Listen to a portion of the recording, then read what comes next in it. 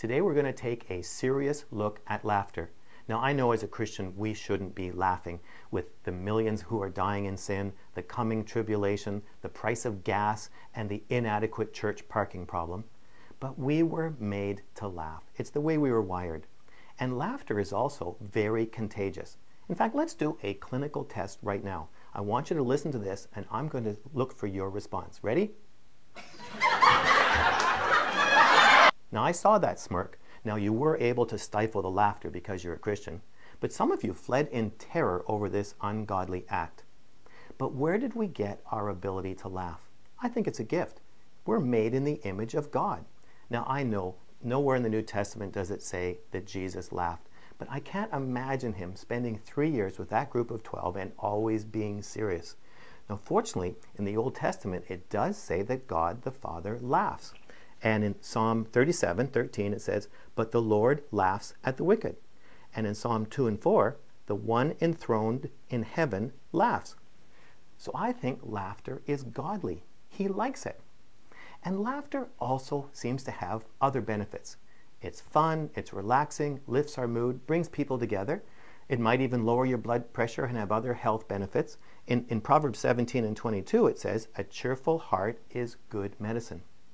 But I never realized that laughter is a spiritual weapon until Steve Backlund from the Bethel Church in Redding, California came to our church and explained it to us. And the way he taught us was this: when you can laugh at a threatening or disturbing or anxiety-provoking thought, it loses its power over you. When you're not afraid, it just becomes insignificant. So how do we use that? Now we know that Satan likes to frighten and disturb us by inserting disturbing thoughts and faith-sucking lies into our mind. Because if he can control our thoughts, he can then control our behavior.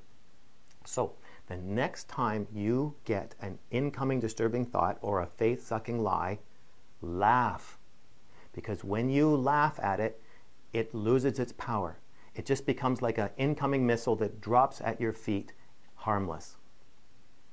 And to live a transformed life, you need to learn how to laugh at Satan's lies. Now, let's do some practice. I'm going to read to you some very common lies that many of you believe, and let's see how you respond. Here we go. God can never use me. I can't hear the voice of God. And your response is? No one likes me. I'm a failure. Things will never change. Now, this may need some practice so you don't return to your old ways. So you may have to watch this video many times. So the next time you get a disturbing thought or a faith-sucking lie, laugh. And then ask God, what is the truth? And review his promises to you. So now I want to hear from you. What lies do you need to start laughing at? Just leave your comments in the box below. And if this is your first visit here, then you need to get my free self-assessment guide. And to do that, just subscribe to my weekly email newsletter by filling out the form right there. And I'll talk to you again next week, and go have some laughs.